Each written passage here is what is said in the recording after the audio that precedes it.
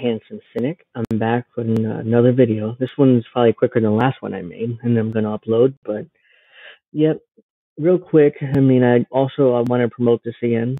I'm starting a new live stream, which will be most likely Saturday nights on the weekends, which is why it's called Weekends with the Handsome Cynic.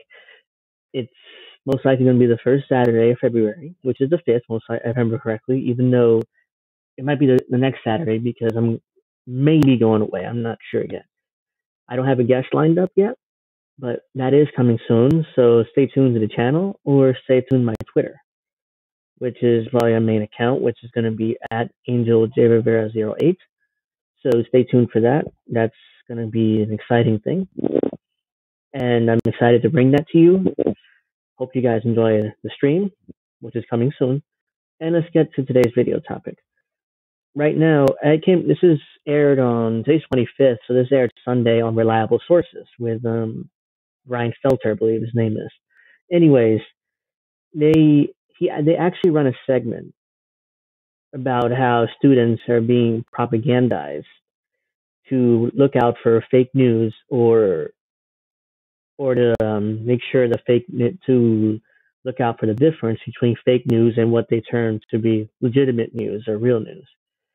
This is the curriculum from the News Literacy Project, which is a outlet, or I'm not sure if it's not sure if it's a super PAC or some sort of charity or a political action committee is a PAC. I don't know exactly what it is, but it's financed by news organizations. So I'll show you the website in a minute, but I wanted to play this video real quick before, and then we'll get to who is a part of which news organizations are part of the News Literacy Project.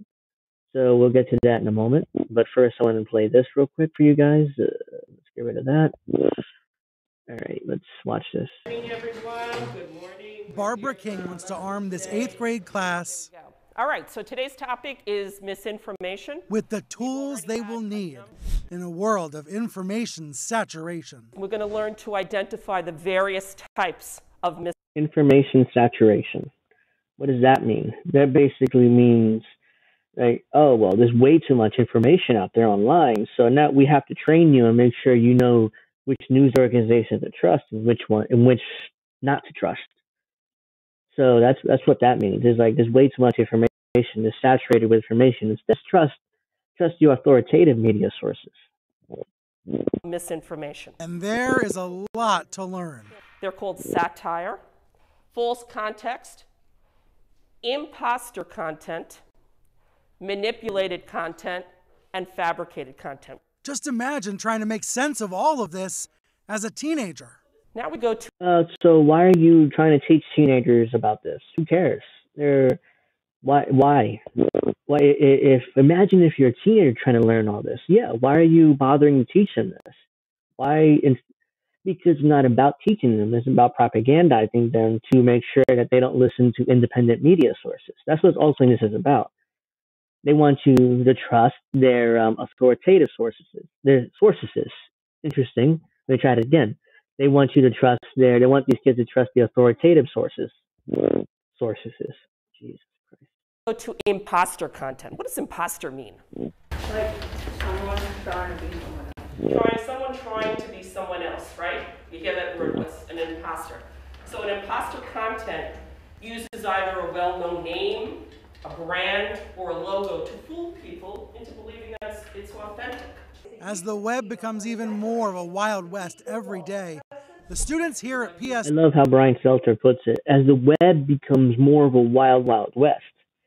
So they're mad. CNN is mad because they are not the gatekeepers of information anymore. Because there's freedom online to get all the information you want. CNN hates that. So they want to make sure that you get information only from them and the other authoritative sources. PS 207 in Queens, New York, know that they need these lessons. A lot of students have social media, and if they're looking at stuff that is wrong and just telling everyone that it's right, and they're just giving everyone false information. King began teaching media literacy 7 years ago. Why the initial impulse to teach about this? I feel it's a skill that Wait, 7 years ago. So that would put it, we're in 2022 now. 2015? I'm not going to actually go and do the math. I'm pretty sure it's 2015, around the time Trump came to prominence. What a coincidence that turned out to be. that my students really need. There's too much misinformation around us in the world, and I want to give them some tools to make sense of what they're seeing. She uses curriculum from the News Literacy Project. Here it is. Brian Stelter is going to omit something in this segment, which is pretty important. News Literacy Project, a nonpartisan education nonprofit. Founder Alan Miller says I'll get to a minute what he omits from the News Literacy Project, but who actually helps finance the News Literacy Project. So I think you know where I'm going with this, but let me finish the video. These lessons are now used by more than 37,000 educators. What do I mean by I want you? I didn't look this up because I literally couldn't find anything on it. Maybe if I do look it up, I might find something on it, but I haven't been able to find it yet. I'm pretty sure 37,000 educators are all in blue states. I'd be shocked if there's any educators in red states that are actually using this curriculum. I want you to critically think about what you're seeing on the internet. The goal is to equip future generations of savvy news consumers. So in the picture, it looks like a car is like on a highway and there's like a shark in the water. Oh my God. Excuse me. That is so ridiculous. That's obviously fake. I mean, it's like, yeah, there's a shark in the freeway in Houston, Texas. I mean, that's obviously manipulated content. I mean, you can tell. You don't need a teacher to tell you that that's fake. I mean, you can't be that. These kids aren't that stupid, I don't think. They grew up in the internet age, and there's a lot of fake stuff on the internet. This is so stupid. And so what are we looking at? We're looking at what type of a social media? What kind of account is that? Twitter. It's an infamous fake, one that gets reshared every time there's a hurricane. No shit. I mean, it's a fake. I can tell instantly how fake that is. They're going to pretend that people are stupid and don't know that this is a fake. This is like everybody fact check. Let's keep going. And these students are sharing tips so they don't get fooled. On Google, there's this little picture of a camera, and you can add the image in there, and it would reverse search it. So ultimately, news literacy is about something bigger. It's about basic critical thinking skills. Correct. How do you try to connect those dots?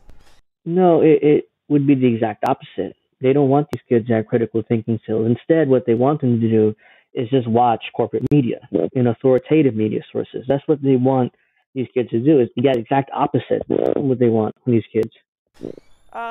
Well, to me, this is a real world problem. It's very easy to bring that in when they start realizing I can utilize these skills in anything that I do.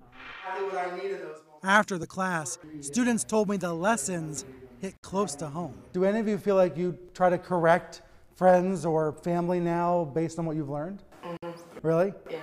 I mean, like when COVID first started, like my family thought that, wow, this is a hoax, but then I'm like, this is real. Like people are really dying, getting sick from it. I really just wanted to believe that it was fake, because I didn't want that to really happen to me, but it was real and it just changed everyone's lives, honestly. Maybe that gets to the motivations of you want to believe something, but you got to face reality head on. Other fake articles, maybe you want to believe it, but it's not true, and you have to research if it's really true or not. More traffic into this fake site. They also said their peers would benefit from this class. Do you all feel like every student needs to be learning news literacy? Yeah. Okay, that's that. So this idea, hold on, let me turn on my webcam. This idea that I'm not going to make fun of these kids. They're kids, and ultimately they're being propagandized into believing this stuff. So it's not really their fault. I'm not going to make fun of these kids. But one thing I will say is for CNN to use these kids in order to promote the News Literacy Project is disgusting. It just is. And I wanted to show you guys the News Literacy Project. Let me share my screen again. Bear with me 1 second. And here we go. I wonder, can you see that? I think you can. Let me see. See the media partners. Now, this is what Brian Stelter omitted from his report, or at least in this little clip. I'm not sure if he turns out that he did talk about this later, but he did omit this from that video. So I wanted to show you guys real quick.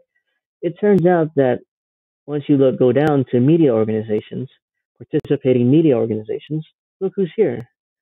Let me see. Right there, you can see CNN's logo right there. So CNN is at least, the very least, a part of this organization and helping finance it, obviously. So or else they wouldn't be there. So that's what Brian Stelter is. There's a lot of Politico, ProPublica, the San Francisco Chronicle, Univision is here, the Wall Street Journal, 60 Minutes, and ABC News, etc. But CNN's right there, as you can see. So Brian Stelter omitted that from his report. It would have been nice if he would have said, "Hey, look, by the way, CNN is also part of this organization." That's it. He didn't have, and he's the media critic of CNN. So he did a piss poor job there of omitting the fact that, at least in this report, that the News Literacy Project is partly funded by CNN, the news organization that he works for. So, yep, that would be nice if he would have said something and would have been honest there. But of course, he's not honest because this isn't about that. It's about propaganda, and making sure the students, don't trust independent sources of media on Twitter and on YouTube and on Facebook and on Odyssey, Rumble, Twitch, whatever. Just trust the authoritative media sources that are part of the News Literacy Project. That's who you need to trust, kids. You don't need to trust independent media sources. Excuse me. So yeah, that's what I wanted to show you guys, a little video there. I'm pretty much done with this. This is shameful by CNN for airing this. This is also, let me turn this on. There you go. This is shameful by CNN. They should be ashamed themselves for this, but I'm sure they're not. I'm sure they love every second of doing this because that's their job ultimately. Their job is to make sure they secure an audience for the next 20 years, 30 years, when this next generation is coming up. That's all this is about. They don't want them getting all the information on the internet. They want to be the gatekeepers. So that'll do it for this video. Hope you guys enjoyed. Make sure you like and subscribe.